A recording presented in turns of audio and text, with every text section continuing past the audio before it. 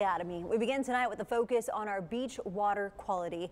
You could call it beach maintenance, but water testing is a crucial resource used especially after big storms. While still too early for Burl, the Coastal Bend Surfrider Foundation found interesting stats following Tropical Storm Alberto regarding our beach water quality.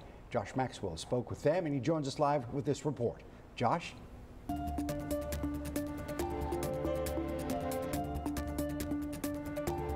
According to a 2022 study by Environment America, Texas has some of the dirtiest beaches in the country when it comes to fecal matter.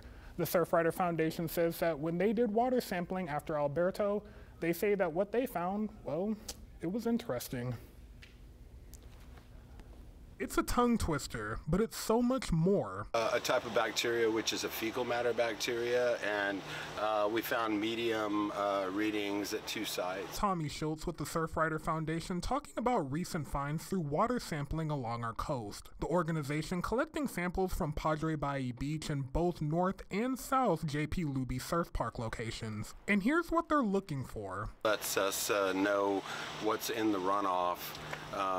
There's fecal matter, pesticides, a lot of things that can come downstream. A study from Environment America found 90% of Texas beaches had at least one day of unsafe fecal contamination, surpassing the national average of 55%.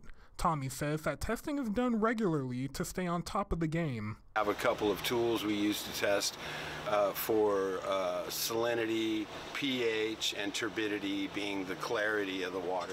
Jace Toner with the Heart Research Institute says that for those who do visit, beach safety should always be top of mind, but especially after a big weather event. Bacteria levels will go up for 3 to 5 days, so if there's been a lot of rain, we ask people not to get in the water. Kind of like what we saw with Tropical Storm Alberto last month. Tommy says when it comes to Beryl, though impacts from the storm to our area were minor, they're still going to be taking samples. Do it every Thursday, do it at all 3 sites, and our results come out on Fridays.